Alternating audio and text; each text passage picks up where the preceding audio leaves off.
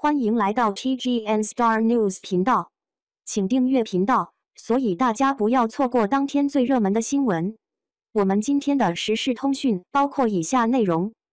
王一博时尚大盘点，出镜百变潮流风尚，私下随性自在。今年的王一博时尚穿搭可谓是丰富多彩，精彩中带着低调与奢华，风格更是百变。时尚潮流中透出自己的风格。私下穿搭中却保持自己态度，随性且自在。这是王一博转型电影圈的元年，更是多次参加公开场合露脸次数频繁的一年。3部影片上映，各种的晚会盛典都需要出现，配合宣传，自然红毯造型风格百变。细数下来，香奈儿无疑是这次的主打，从各款胸针加持开始，一路开挂，锦上添花，从不喧声夺主。更是在用4场香奈儿大秀，给足了这个娱乐圈顶流牌面，更是全球推送超级手穿的待遇。从年初无名上映宣传开始，小香风就成为别具一格，出镜率在各大场合从未失彩过。软的外套新款加持，各种配饰挂件、项链、胸针更是带出圈。从就近的月份说起，至足盛典中，夏日度假风草帽配上香奈短款外套。成功霸榜多日的话题，这次的造型让时尚圈都倾巢出动，吹捧了好些天。尖叫之夜全系的 Chanel 配合炸毛的刺猬头、牛仔大拉裤，成功拿下各位的关注点。星光大赏中，可谓是 Celine 家的主场，成熟性感的男人气息，让人欲罢不能。女装有香奈儿，男装有 Celine， 都是衣服穿人中的腔调，从未取悦他人，只为独树一帜。无疑，王一博是那个合适不过的人选，穿出的是自己风格和腔调。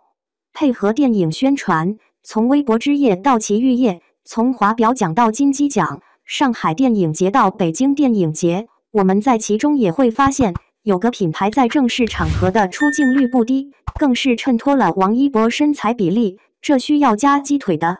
那就是纪梵希与香奈儿的搭配。纪梵希家多次在王一博这里拿下西装套系的穿搭，同时配合香奈儿的各种珠宝配饰，把王一博推上了一个贵的咖位。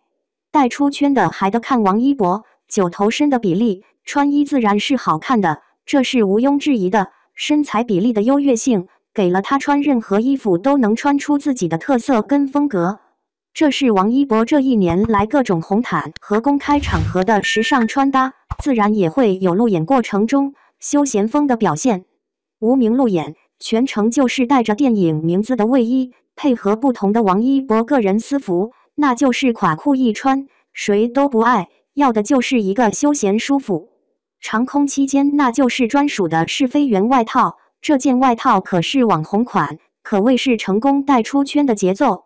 热烈更不用说了，那就是各种 T 恤随意穿，从黑色到白色到蓝色，我们的王一博是多彩的，也是我们街舞中出彩的陈硕。其实私下里的王一博这一年很随性自在，穿衣不讲究，好身材一览无遗，就是喜欢宽宽松松，喜好都在穿搭中体现。爱上大摩托，打起高尔夫，热爱街舞，从他的私服中就可以一探究竟。我是小肥妖，吹捧王一博从不来虚的，一年下来，穿衣有品，百变风格中有着自己的态度，干脆直接，越发低调却从未失彩。其实王一博在今年的时尚圈有种浓墨重彩的一笔，那就是让时尚圈都颤抖的香奈儿大秀，巴黎时尚周上的超高待遇，各种牌面看下来，都给我们国人在国外时尚圈争光的表现。这就是顶流的魅力所在。凡是王一博上身过的，大部分都会成为焦点，有的瞬间成为爆款，特别是安踏、香奈儿等，无疑是话题地带。这些品牌都因为王一博而成为瞩目的焦点，他们都在争相合作，更是在他上身后，纷纷上线认领，足够看得出王一博的时尚表现力。感谢您观看视频，请订阅我们的频道以支持我们。